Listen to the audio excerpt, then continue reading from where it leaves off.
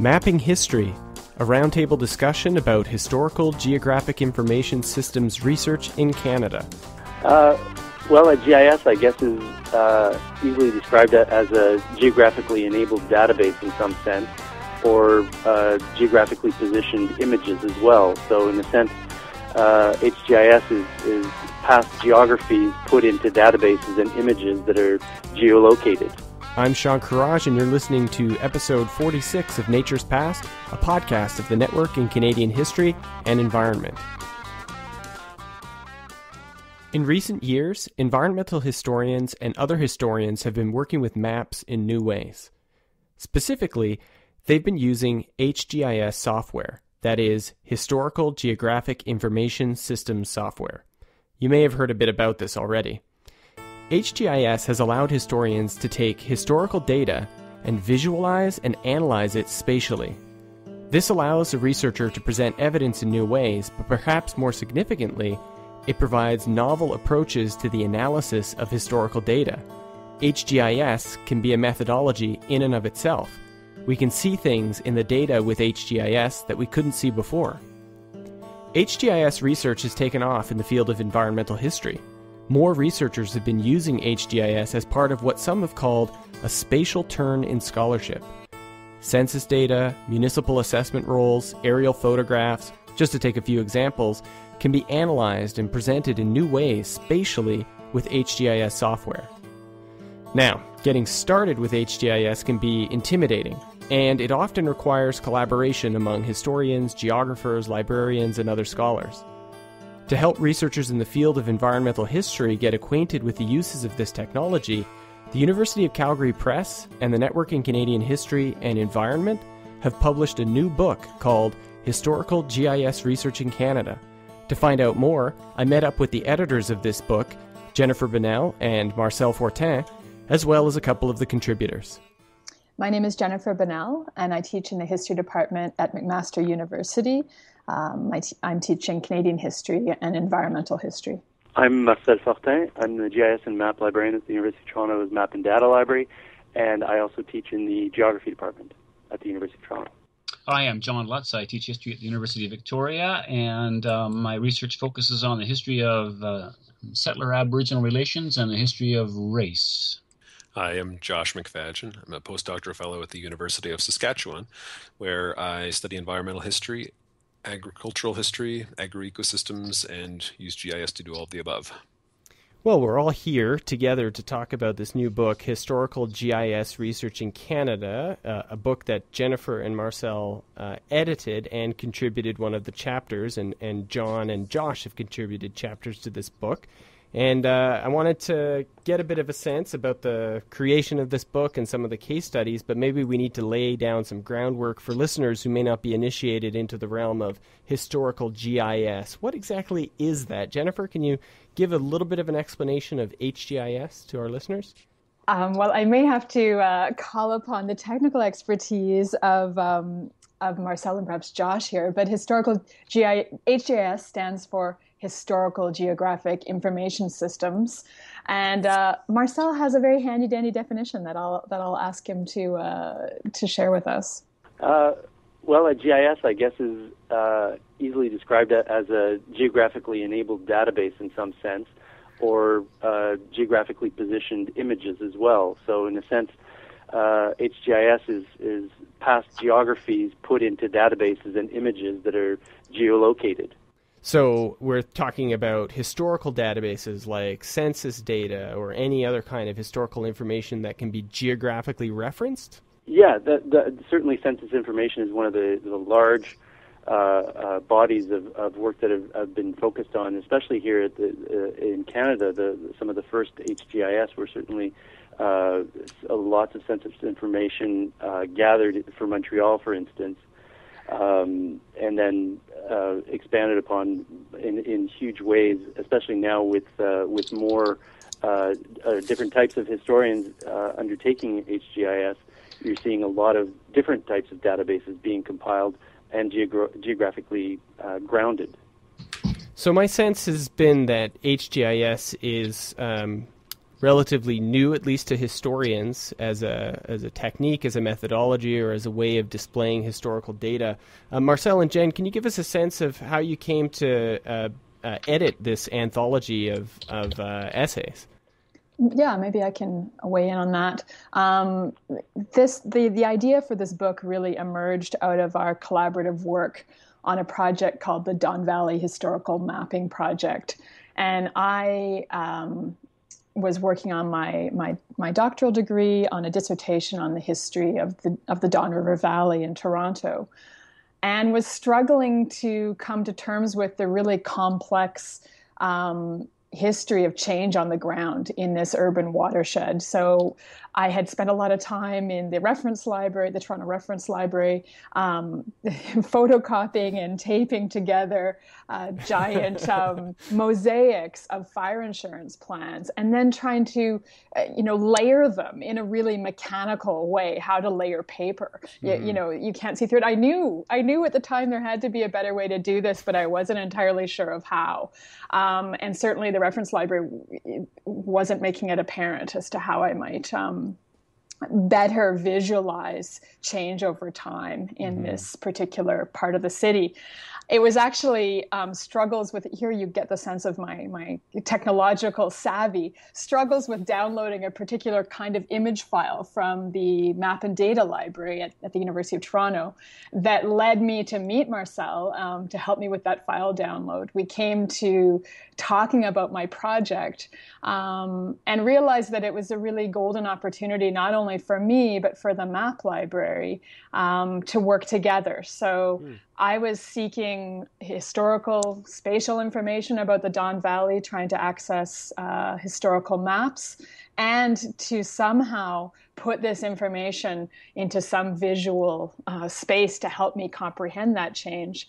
And Marcel, as I'm sure he can tell you more, was looking for a way to showcase the riches of the Map Library in a way that would be accessible to a wider range of researchers. So maybe I'll turn it over to him from there. And it wasn't simply to just showcase some of our collections. It was a way of showing how collections from different places could also come together, but also showing, my motive is to also show how librarianship has changed a lot and how we're part of the research process, and some of our services can actually help in developing specific projects or supporting even specific dissertations like this one.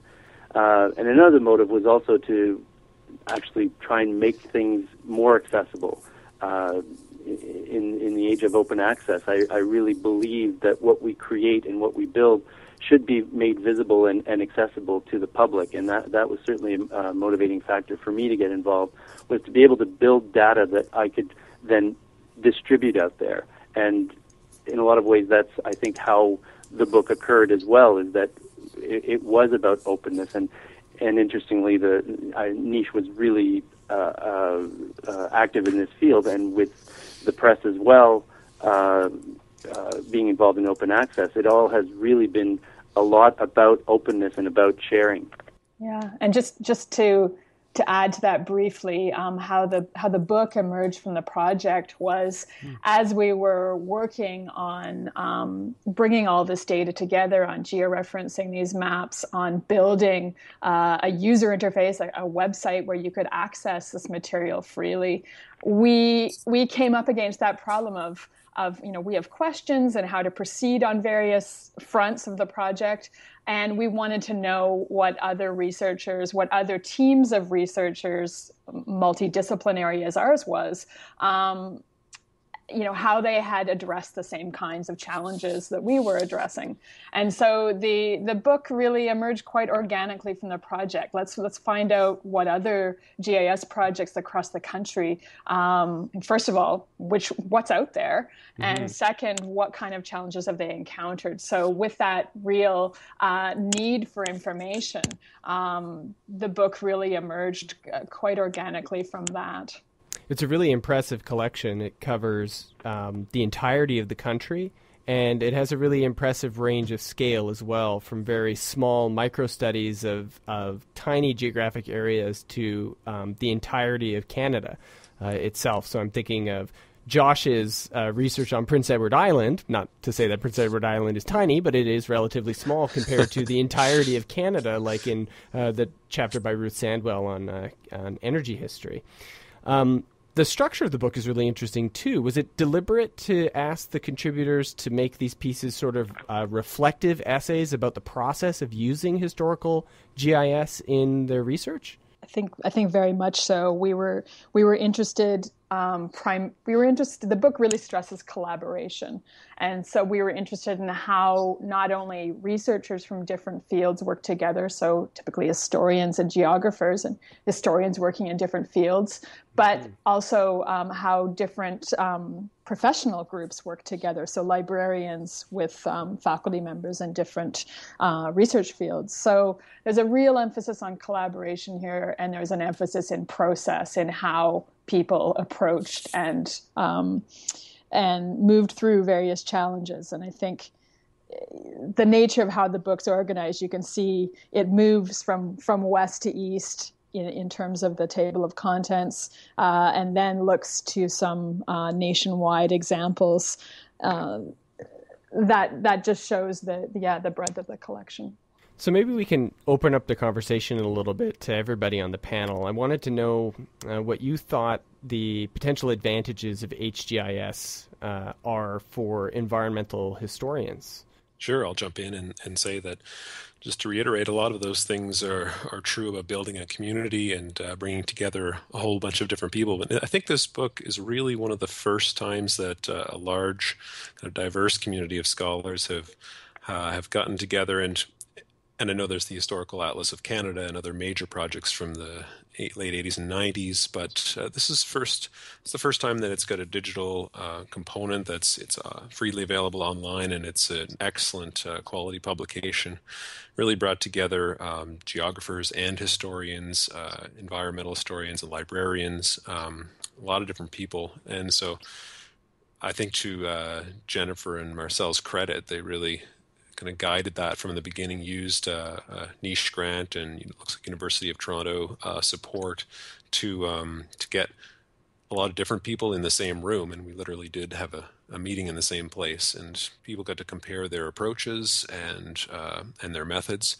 And then, as well as, and say, neither side of the field or the multidisciplinary approach has really pushed or shaped the others too much. I guess it was all really good cooperation, and there were people, private sector or I guess government sector, including my co-author, who came in and said, maybe you should be looking a little bit harder at some of these questions of projection or analysis, or some questions that probably some of us had never heard of. But it really, I think that should emphasize how well the community came together in this space of a couple of years and then produced a really excellent work out of it. And John, what advantages do you see, or did you see, to the use of HGIS as a historical methodology? Yeah, so I guess I'm an ethnohistorian in some ways, and a cultural historian and a labor historian, and not so much on the environmental side, where I've seen amazing use of GIS, including in this volume. So on the cultural side, I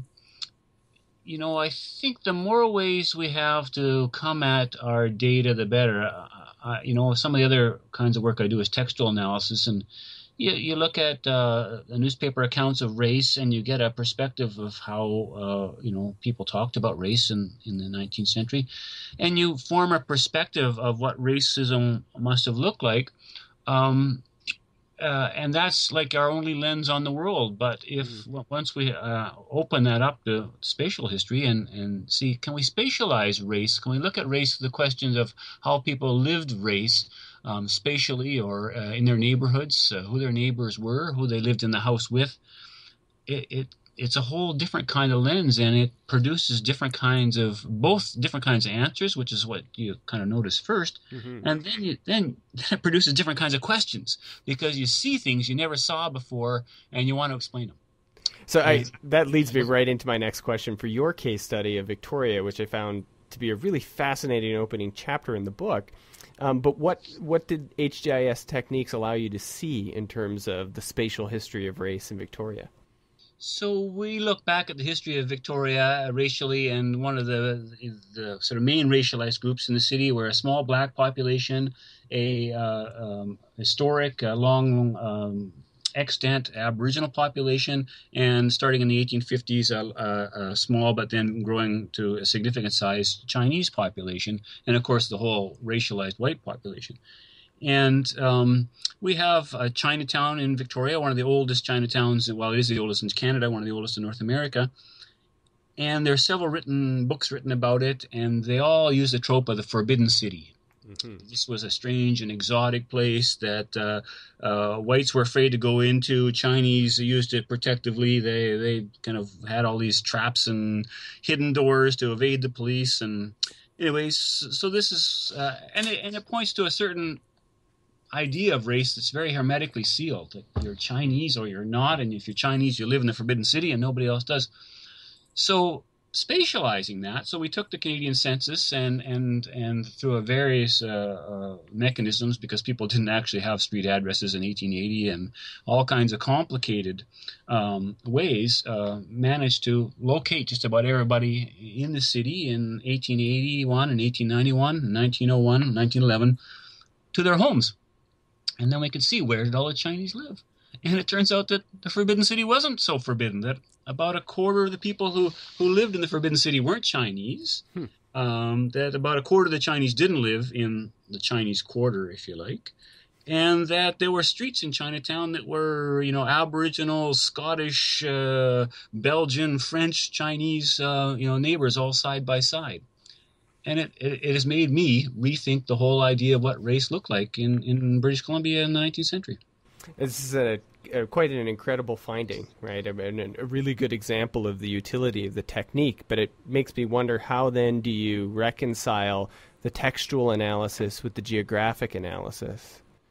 So that, to me, is the really exciting part of the kind of GIS work that we're doing. We're doing the GIS work as one lens and using the textual analysis as the other. And with the new insights from the spatial history, we went back to the text and started to ask questions in a different kind of way. So instead of reading the newspapers and looking for everything they said about Chinese that kind of was pejorative, we said, well, let's take a more social scientific approach, maybe a more like a HGIS of text. Let's map every reference to Chinese.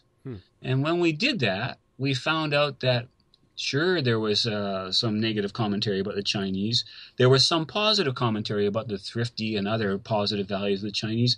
And by and large, most of the commentary was not reflective at all of positive or negative characterizations. So, for example, many ads were Chinese businessmen advertising for, trying to get white customers, or a commentary about a Chinese funeral that wasn't racialized one way or another.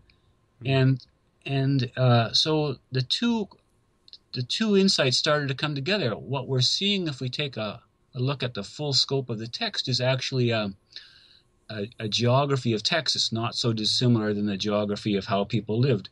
This was a transactional space where whites and Chinese interacted as customers and clients and workers for each other. Small aside, there was a bit of a scandal in Victoria when white women went to work in Chinese restaurants. This is just not good from the point of view of the larger white society. But lots of examples, of course, of Chinese working in white households.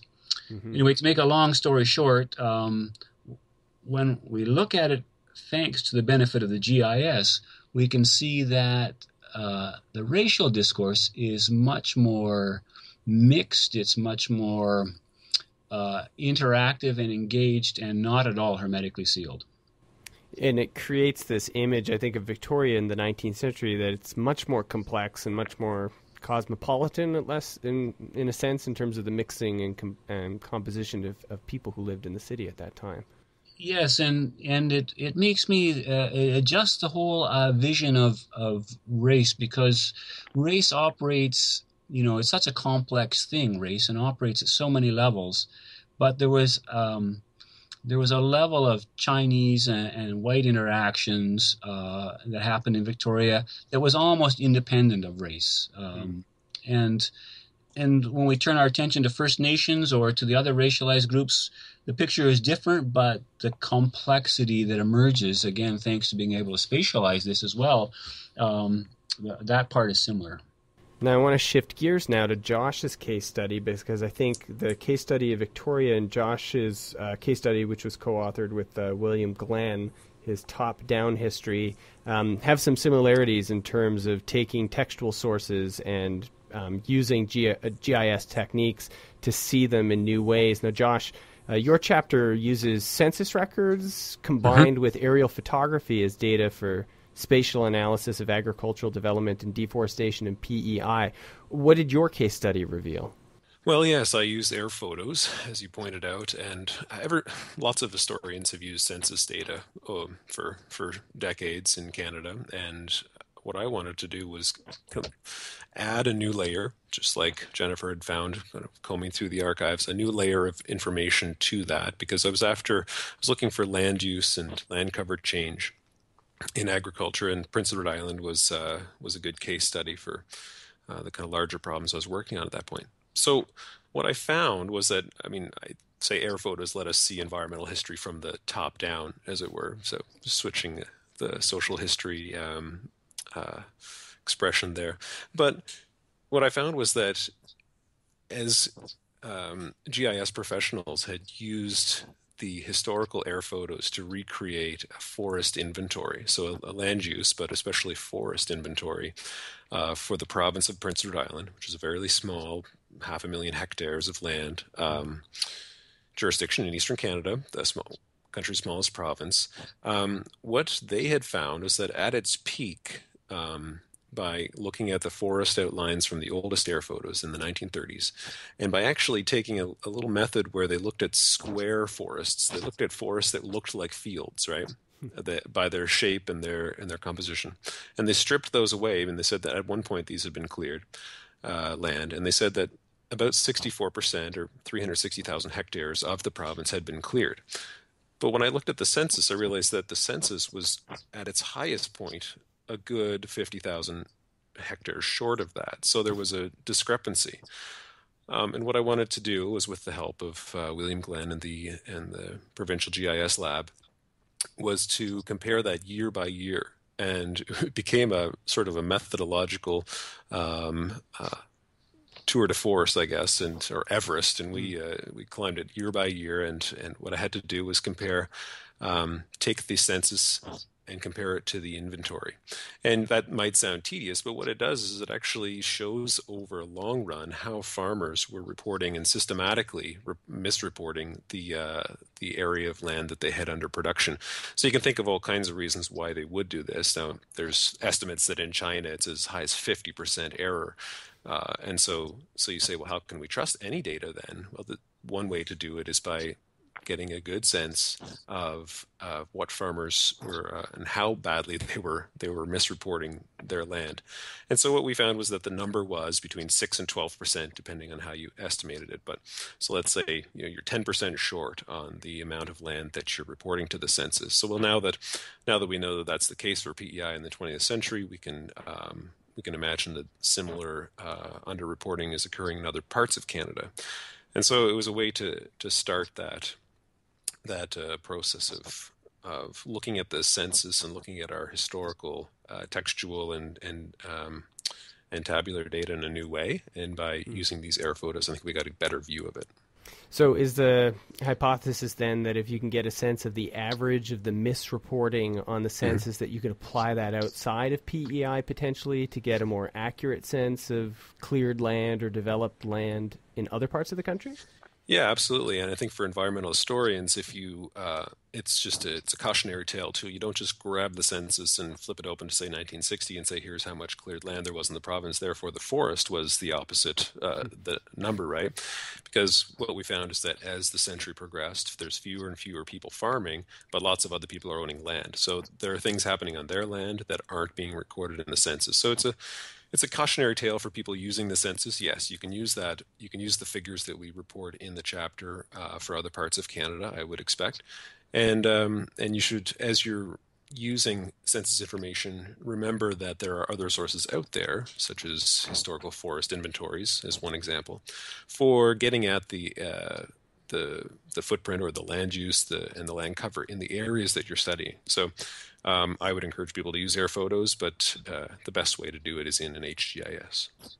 These two case studies, John and Josh's case studies, I think are really good examples of my experience reading this book, like a series of light bulbs going off in my head with each chapter, and the way in which placing historical data into geographic space can allow you to see things in completely new ways. But the other thing that's really obvious from the book, of course, and Jennifer, you mentioned this, is the collaborative nature of the research. And I want to ask about some of the challenges or what the experience was like working in a multidisciplinary and collaborative manner. And maybe I'll start with John. You had two other co-authors on your chapter. Is that right? Or is there three? Well, you make a really good point in that these are collaborative projects. There's no way, a single scholar, at least like me, could handle the complexity of the project. And so really the chapter that I'm talking about is a real team effort. And yes, we got two geographers, Don Lafreniere and Jason Gilliland, and two other historians, Patrick Deney and Megan Harvey, all working on the project, not to mention a small army of research assistants as well. So it is collaborative and necessarily so because, we can't be experts in text analysis and HGIS and historical context. But you ask about some of the challenges, and I have to say this is an ongoing project for me. I'm still working on this project, and I find it very frustrating that I don't have all the technical skills that I would like to have to be able to just come up with a question and go into that HGIS data and roll it around. I rely on my colleagues, the geography colleagues, to do that for me.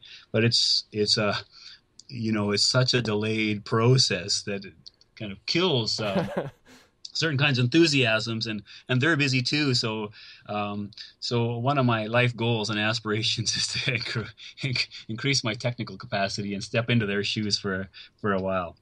So that's one of the frustrations is an expert in a certain area, I don't have it in others, and I feel that limitation as I get excited about using the technology and the software. Maybe I can ask Marcel from the other side, from the geography and the library side. What's the experience like working with historians? Well, my background is actually history, and I'm sort of an imposter in the geography world. And I have a master's in history, and so I feel, having worked with maps from the history side, it's a natural fit for me to build on the historical side, and I really it's one of my motivating factors in a lot of what I do is to make sure that people know that historians are in the map library. They do come to the map library. They use maps, and so it's a great time for me because enjoying the history and enjoying the technology and the geography, they all fit together for me, and it's almost impossible for me to do any kind of geography without thinking about it historically. So in working with historians, it's just a very natural thing to do.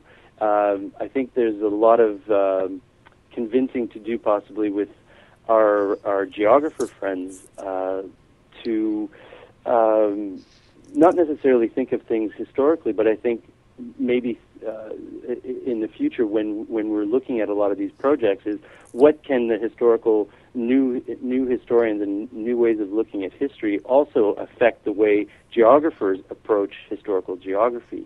That might be part of what's in the future in terms of collaboration. Well, I think the book is quite successful in demonstrating the benefits of sort of reaching out across disciplinary boundaries and thinking about producing historical research and geographic research that's collaborative in a sense. At least the output that I see in this book is quite fruitful, it seems to me. So, can I add one thing to that? Just from a totally different side, I've always told historians to not be afraid to contact public servants, people in the public sector who are or in public service who are able and who have GIS expertise, and Marcel knows how often I pester him with questions about GIS and historical maps. But often, if you go to a jurisdiction who's really who's working on all kinds of varied topics, Prince Edward Island was one example, but I've worked with Ontario MNR, Ministry of Natural Resources. In other parts, they're often very willing to share their resources and sometimes their time. I've had lots of people give an afternoon of their time to help me figure out a problem, and then William Glenn, who's a recently retired civil servant, so he worked with me through the whole project. But I've often encouraged historians, don't be afraid to just kind of go knocking, and you'll find, in my experience anyway, all kinds of support and help. Well, and especially with the mandate of librarians is to help in these kinds of things, as I mentioned earlier, and as Josh was just mentioning. You'll rarely hear a librarian say no. Another angle to the to public servants is that I've been approached by the City of Victoria to work with them to actually write some textual descriptions of maps, which they have geo-referenced, historical maps of Victoria, and then put on a slider so you can slide back and forth and see contemporary Victoria, and then slide back to about 6 different points in the past where we have maps. And that too, just it opens a public, if you like, knowledge transfer of the work we're doing in a way that's really exciting to the public. And I look at those maps and I say, oh, geez, I didn't know that's where that was. That makes me think of, and then I head off on a new research question. So, well, while I have this group here for another few minutes, I wanted to ask what you think some of the potential future directions are for the use of HGIS in research in Canada. And maybe we'll start with Jennifer. Well, I can say that in my current research, I'm looking at the history of agricultural modernization through the 20th century in Ontario, and looking at beekeepers in particular as marginal producers, and their intersection with this really large land use change through that period. And I'm working with GIS data to help me try to visualize those changes in land use in the peri-urban areas, so the areas around cities, and in rural areas. How much green space was available, what kind of green space was available. And I think as I'm getting into this research, seeing what historical GIS can bring me and what it can't, in terms of being able to understand what kind of spaces those were. The maps will only take me so far. But certainly, I think there's great bodies of data available that haven't really been tapped into that much, and some of those are some of the maps that were done for suburban areas through the 50s and 60s, as well as the land use inventory data, which I'm just beginning to dig into. And the problem is they don't go back that far. So I'm really looking at post-war data and trying to access anything comparable I can make comparisons to in the earlier part of the 20th century. That'll be one of the challenges I'm facing. Now, Josh, you're working on a project that seems quite useful towards the growth of HGIS in the future in research in Canada, called the Geospatial Historian. Can you tell us a little bit about that? Sure. Yeah. So this was sort of modeled after the Programming Historian, which was one of the early and very successful projects on the Niche website. And it's really similar to the Programming Historian. It's a tutorial-based, open access textbook that lets users go on and find GIS products that are usually open source. Like you might find some on there that are the industry standards that require subscription licenses. And if you're at a university, you'll probably have access to those. But if you're not, there's open source alternatives, and sometimes they're not quite as user friendly or as robust, but they can get the job done. And so we cover everything on there, from Google products to Quantum GIS or QGIS. And in there you can walk through a few different tools, and you'll actually find this if you go to the niche-canada.org/digital tools, which I'm sure Sean will post the link to on the show notes. But there you'll find at this point 4 or 5 different lessons, and soon we're going to have 4 or 5 more that will use the Esri ArcGIS tools. And so that'll walk you through some of the basic tasks in GIS, creating new vector layers. What is a vector? That will all be explained to you there. And then one of the projects that historians do a lot of, and there's a lot of it in this book, is georeferencing. So taking a ordinary two-dimensional historical map and giving it geographic coordinates so that it can be opened and explored in a GIS. So that one's a pretty popular one on the site too. So, and then there's more to come, and we're always looking for new contributors. So anyone who does historical GIS in Canada or beyond is welcome to send us their ideas for lessons and add new tutorials to the site. Well, the geospatial historian seems like a great place to go after reading this book, I think. Sean, if Marcel is still there, I think he might want to weigh in on this future directions question.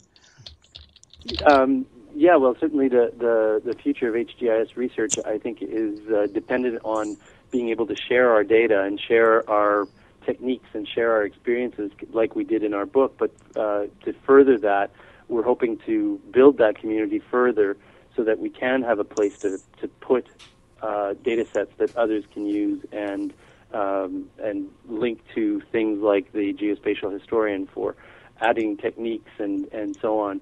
And so we're hoping to develop that through SSHRC funding through the process right now. And everybody on this call is a collaborator or a co-applicant in a SSHRC grant for developing a HGIS network in Canada. Well, I encourage listeners to pick up a copy of Historical GIS Research in Canada. It's a book that is very practical, but also incredibly inspirational. And I'll say for myself after reading it that I couldn't look at my research materials in the same way. Every document and every source that I was using on my own current research, I started to imagine how I might be able to georeference it and what new things I could see by doing that. I want to thank everybody for joining us and letting us know a little bit about their contributions to this book, and to let listeners know that we only scratched the surface of what's available in here. Thank you, Jennifer. Thank you, John. Thank you, Josh. And thank you, Marcel. Thanks so much, Sean. Nature's Past is produced with support from the Network in Canadian History and Environment. This episode was made by Jennifer Bonnell, Marcel Fortin, John Lutz, Josh McFadgen, and me, Sean Courage. Music for Nature's Past was licensed by Creative Commons. For details on the artists, please take a look at our show notes page at niche-canada.org/naturespast, where you can also download new episodes, subscribe to the podcast through iTunes, and leave comments. Please let us know what you think about the podcast, and don't forget to rate and review this podcast on our iTunes page.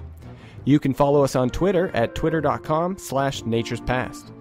You can always get the latest information on events in the environmental history community from the Niche website at niche-canada.org, and you can find out more about the topics we discussed on this episode on our show notes page. Thanks for listening, and we'll be back soon with another episode of Nature's Past.